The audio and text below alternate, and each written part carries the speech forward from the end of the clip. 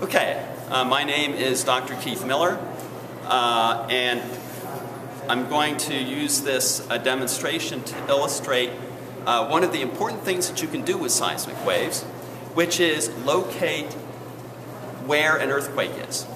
You can actually use the characteristics of seismic waves, in particular the traces that seismic waves make on a seismograph, in order to locate the origin or the focus or epicenter of an earthquake.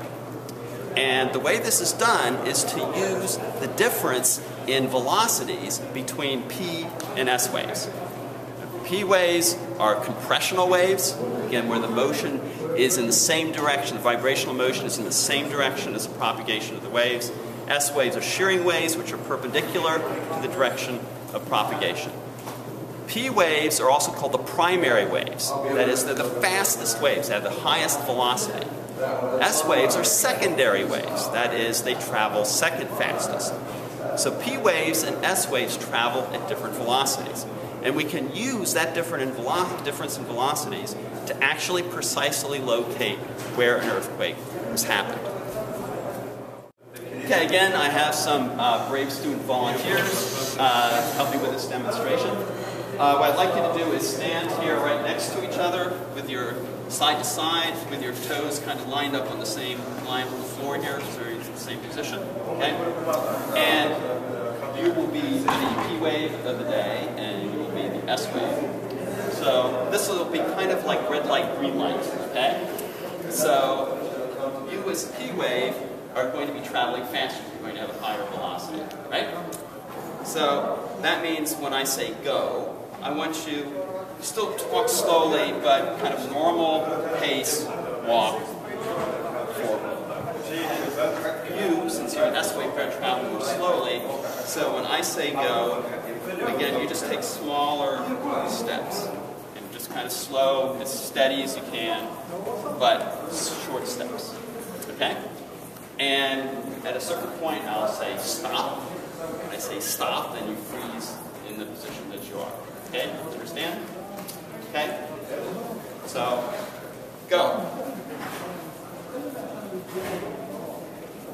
Stop. Okay? Now, I'm standing about where they started. Notice that they both started at the same time and at the same place. So when seismic waves are generated, all those different seismic waves are going to be produced at the same time and at the same place. So all the same starting position. Now, a period of time has elapsed, and now there's a difference in distance between where the S wave is and where the P wave is. That's also a time difference. In other words, if I was in this location, the P wave would arrive, and then there would be a time delay, and then the S wave would arrive. Okay, so they've separated over time. Now, we're going to start them up again. So go. Okay, stop. Notice I'm still standing here about at the starting point.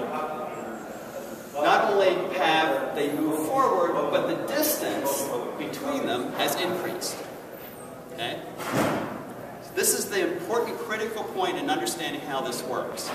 Because the longer the time interval, the longer the P and S waves keep traveling, the further apart they get. The further apart they get, the greater the time delay between the P waves and the S waves.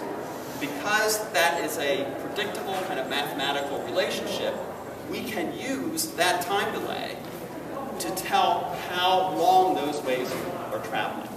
So we can actually work backwards and say, okay, at what position would those waves have to be in order to have that separation?